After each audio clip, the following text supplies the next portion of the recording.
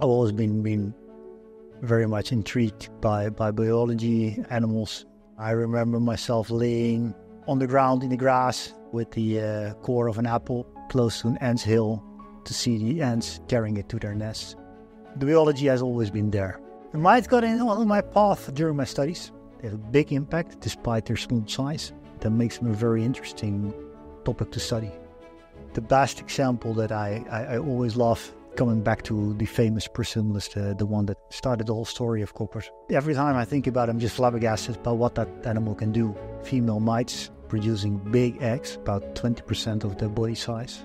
I always like to think on what that would mean for a human being. 20% of your body weight, so it would be like a child, like 10, 15 kilos.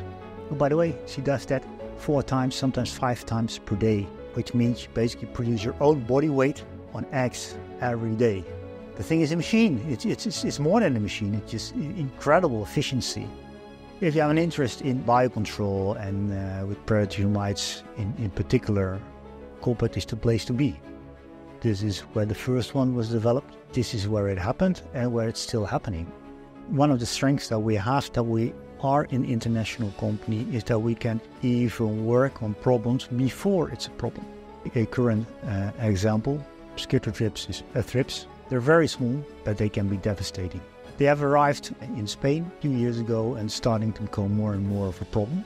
But they have already been in Mexico for a longer period of time. The team in Mexico is doing experiments. So we already are ahead of the game. So we can already start to develop the biocontrol programs even before the pest is really there. My daily drive is sustainable world. I genuinely believe humanity, we are addicted to agrochemicals. Like an addiction, the first time you take them, they do wonderful work. And let's be honest, when the agrochemicals were developed after the war, there was hunger. They did a wonderful job. But there was many addictions. Once you start, you use more and you start to use more. And you realize that there's also a darker side. And it's the same right now. We start to realize more and more that all those agrochemicals that we use, that they're not good for our health, for the health of the planet, for biodiversity. But it's also not an option to say, tomorrow, stop it. We need them right now. To break that addiction, we need to come up with alternatives.